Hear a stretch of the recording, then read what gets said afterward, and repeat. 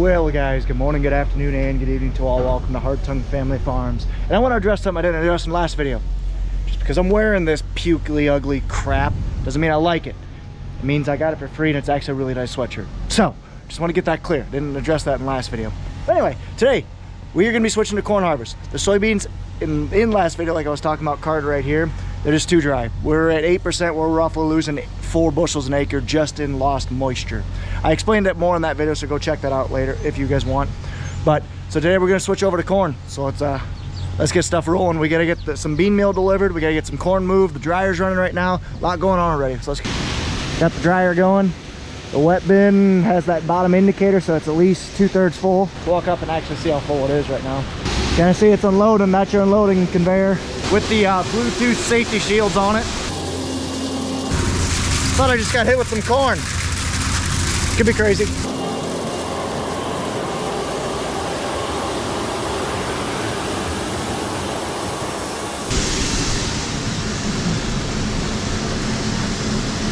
That's going down there. That bottom indicator is about ready to go off. So that's good. And stairs are much nicer than ladders, I will say that. So let's go back down. Just doing some looking over the combine, checking belts. Drain the oil overnight. So it goes up. Oh, right here. Also notice the belt's getting worn. Good girl, fertilizing the fields. That's what I like to see. So we're gonna take the 190, hook that on the baler. I think we're gonna make some stock bales today. So let's get this thing going. Come on, Daisy. Come on. Oh, you got a stick. You got a stick. You can keep your stick. Come on.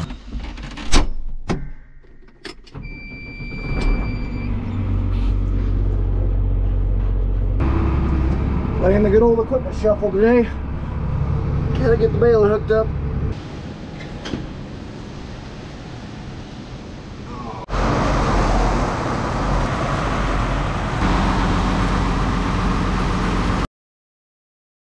Nice, this has been a long time in the making.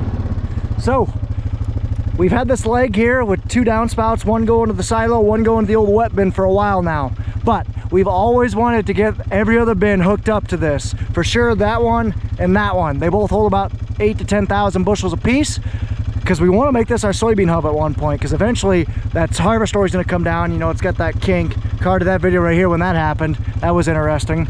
But so eventually that's going to come down. We're going to put another big, nice and tall bin up in its place. So, but for right now, the company is actually going to put some downspouts on these bins. So it's going to save us a lot of time and hassle, jossing augers around and everything like that. We can just set up the drive over like we do normally to fill these 2 bins. It'll be golden. So they have this raw set of pipe. They already measured, so they're just going to basically cut the pipe, the size of pipe that's needed, and string them down to those bins. Like I said, it's a small project compared to putting up the leg and all that fun stuff, but it's necessary. You know, we already get the leg hooked up, you might as well do that for relatively little cost, just a little bit of labor. We'll show you guys the finished product in a little bit, but you should see some new hardware up there soon. So I'm going up to our local elevator and kind of warehouse that has ag stuff, and I'm getting another roll of net wrap, because we're gonna make about 500 corn stock bales. We only have one full one, and that makes about 250 per, so gotta go do that real quick. Busy place. Gotta love good local stores, in and out in 2 minutes. Perfect, and they're 2 minutes away.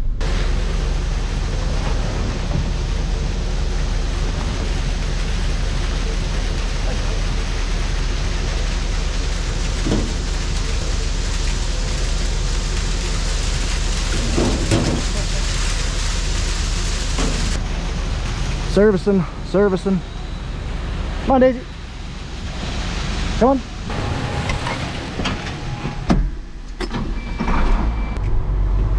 So we're gonna oil chains. Gonna start the PTO. You ready? Yep.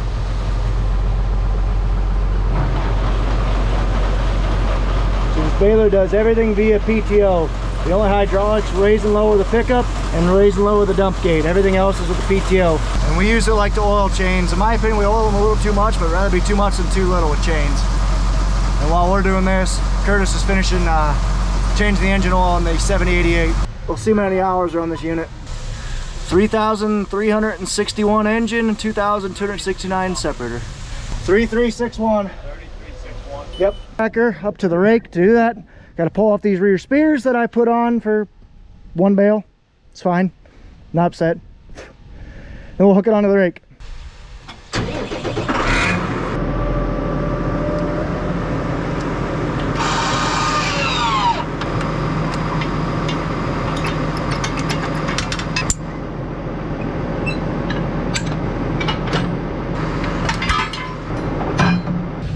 Excuse you, you're in my seat. Get your butt over here. There you go. Let's go hook this thing on the rake.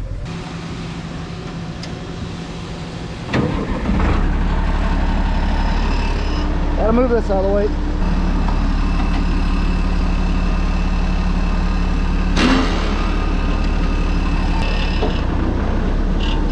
I gotta love old 1970, yeah, it's black stripe, 1976 power. Still getting used just about every week on the farm. Too small. Now I get a bigger one. So Curtis and I are gonna go start making corn stalk bales. I'm gonna go rake. I got some waters. I got Daisy. I got Daisy's care package. Should be good to go. I gave Curtis a GoPro. He's gonna start baling. So we'll see what all we can get to accomplish in my short couple hours before I gotta head out. Wife and I got a hot date tonight. Can't miss that. So those guys are checking out the combine. We're gonna switch to corn. I don't know exactly how we're gonna do it. We're a little bit short staffed and a little bit short on trucks. Our third semi that we rent from Jeff, he's actually letting the local trucking company use it because their trailer, they ordered 2 new trailers and none of them have come in yet. We're a little down on trailers. I'm not sure exactly how or what we're gonna do, but all I know is I'm gonna go rake. Raking these up, so we are raking corn stalks. Gonna put them into bales because these are gonna be our bedding bales. And you guys have seen, carded this video right here, not too long ago, I actually made some bedding bales, or we bedded some cattle with these bales. But all we do is just bale up. We harvest corn like normal, bale it up, and then use it to our cattle, give it to them over the winter whenever they need whenever they need bedding. It's essentially like washing your sheets at home. Cattle go berserk when they see us do this, when we give them these bales. So here's the job I'm doing. Just taking all this light stuff, raking it into a windrow for Curtis to bale up. And cows are gonna love this stuff. All it is just corn residue, corn trash. So now that's doing a pretty good job right there. You want a balance of getting as much as you can because that way you get more tonnage out of it, but you don't want to take in too much dirt. So just depending on how much of the corn stalks got ran over and all that such, it's fun stuff. I think I'm doing a pretty good job right now. And Curtis just joined us. So really there's no downside of doing this. I mean, this is free bedding for us, but I guess I should say there is a little downside because the corn stalks, if we would let it decay and decompose over winter and work it in, if we would chisel it, this actually becomes organic matter and nutrients for the next crop, for the crop for next year. So because we're taking it off, we're gonna have to replenish it. So we'll just do that by putting on a little bit more P and K, phosphorus and potassium when we spread on with the regular rate.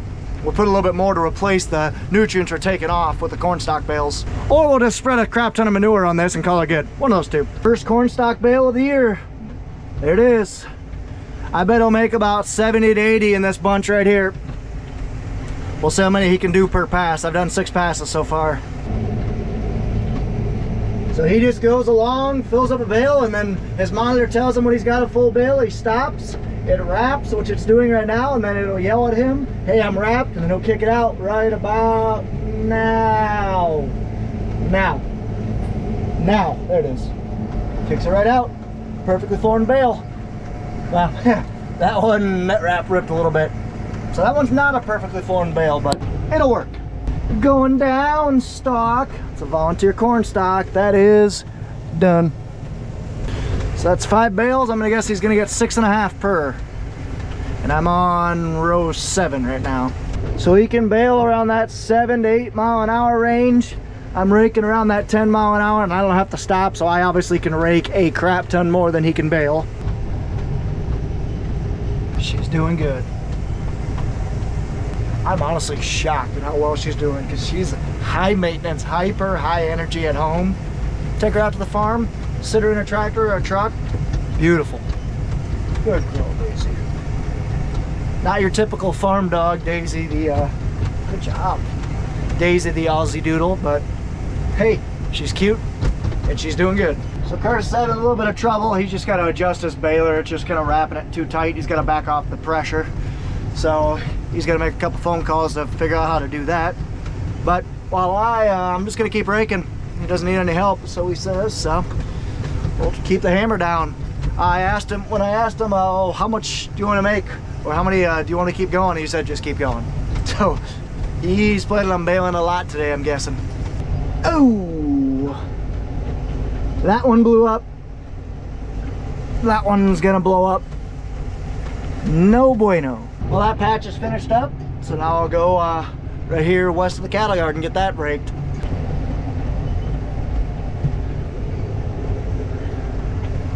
That's a good look right there. See how it's all the corn trash and fodder is all raked up into a windrow? Perfect. So there's not a whole lot going on right now, which is a good thing, honestly. I mean, nothing's broken. I'm just going back and forth. Yeah, not a whole lot. There is some new development. Daisy got tired of sitting around and bouncing around on that chair, so she moved over to my chair. What'd you do that for, Dope? And the Hawkeyes were winning the football game. They were beating Ohio State because of our defense, not because our offense can score. But now it's 10-7 with 5 minutes left in the first quarter. I don't have high hopes for it. If Iowa can make it a 20-point game, a 20-point loss, I'll take that as a win for us. Even though it won't be a win, it's fine. I will say it is nice that paddock planning with GPS now, because we have nice straight rows, so it makes my job really easy. I just pick a spot where a tire ran over one of the stalks, and I put the windrow right in the center of that, because that basically just, you know, you lose less teeth in the baler. The baler actually uses pickup teeth to pick up these windrows, and the less stalks you have, the longer those teeth will last. And the Hawks are playing like crap. Cool. Just got the phone call from Curtis. This will be good enough. I've done a lot of windrows. This will keep him baling most of the afternoon, probably almost to dark, because you can rake a lot quicker. I rake for about 2 hours. It'll take him probably 3 times as long to bale, so it's probably 6 hours. So that's good. Daisy's been doing good. Found like a little lump or scab on the side of her stomach, so that's a little interesting. Let's see what that's about. Yes, I'll go back, and then I don't have a whole lot of time left. Like I said, the wife and I got a date tonight, so I gotta leave here around 2. The guys are stringing pipes up over that leg. That should be finished up today. I'll drive over there. I'll drive over and we'll stop right next to it and talk about that a little bit. And then hopefully we got one combine rolling on corn right now. Hopefully. We'll see. Alrighty, all done. Let's head back. Cows. And looks like Rhonda's here, the meal wagon. Well, both grain carts are gone. Both combines are gone. Huh. Wonder where they're all at. I don't know. All I know is I got Curtis's food with me. So, that's a bumper. So I'll wait for him to get here. You can kind of see he's made it about 3 passes, 3 down and backs. So I'll wait for him and give him his food. But as you can see, the guys are stringing pipes. That crane right there is gonna make that place much more efficient. So we used to only have, we had that leg and 2 downspouts for about 3 years now. And we've been talking about connecting the other 2 bins that are there, the other 2 12,000 bushel bins, ever since they came, because we want to make that our soybean hub. But the reason why we want to connect those bins to that leg is just because it's so much more efficient. Even though it's a slower leg and we can do it quicker by that standalone auger that I was using yesterday, it's just the ease and the efficiency we would gain just by not having to move an auger around, not having to have 3 people to help move that. One person can climb up to the distributor, switch the spot, and then be changing bins in about 30 seconds. Probably 2 minutes, as opposed to a half hour with 3 people. 2 minutes with one person. So it makes a lot of sense. So that's the big reason why we're doing that. We're really excited to have that crane here, get that done finally. Going from the old one just had from that harvest store and our old wet bin, those 2 right there. Now we have those 2 right here that are strung up. So that's perfect. Appreciate the help, guys. And it's actually kind of neat. Yeah, I'm sorry the window's dirty, but it's really windy out, so I'm not gonna go out there and subject you guys to that. But there's a guy in a man lift on the crane just going through and tightening down hardware, inspecting, making sure it's good. I'll get some shots of him baling.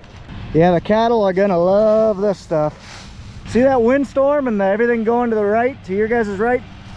Let's hop to the other side. And you see how he's zigzagging? The monitor tells him if he's feeling heavy left, heavy right, and there he adjusts from there.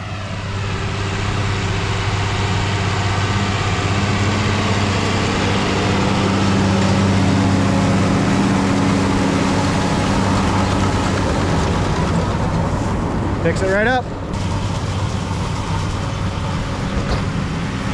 And he's wrapping a bale too. You guys are gonna see one kicked out.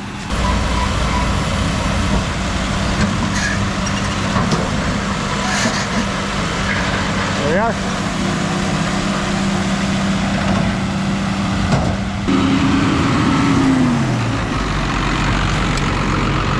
Oh, there you are. Well, goodbye. Where's everyone at? I guess where do they want me to go for a little bit? Myself. Dad's right down his house with my feet or whatever. Oh. Nathan might have headed south. Whatever. So, I'll give him a call. Oh. Unhooking the rake and then gonna park this truck and, or not the truck, this tractor, go grab a bite to eat, and then call the boss man, see what the plan is. Ah, I love the smell of drying corn, even though it's not, doesn't feel like a fall day. And it's like a high 86, which is like ridiculous. Still, drying corn just smells amazing. My Aunt Paula's around today. I'm gonna clean up this place, pick up some stuff. There's the big grain cart, so I have no idea where everyone's at. Here's your food and water. And here's my food. Oh, yes. So yum. My favorite dessert from Grandma. So Sean's gonna go fill that grain cart up with fuel, and then he's gonna go head down and go start running a cart for Nathan. What you think, Daisy? What you think? So it's 1:15 right now. I gotta take off shortly, but I think I'm gonna check the wet bin, check the dry bin, see what those levels are. Head, go get that pickup from Long's that's left up there. I think Ron and I are gonna go do that, and then I'm gonna go down to the South Farm, check those bins, and then jump that tractor, get that thing going. So let's go. Pat is harvesting his soybeans right here, just getting these knocked out. And he's gonna go back and switch over to corn. Nathan is down south running some corn. And now Ron and I are gonna go pick up a truck that's been sitting out in the field.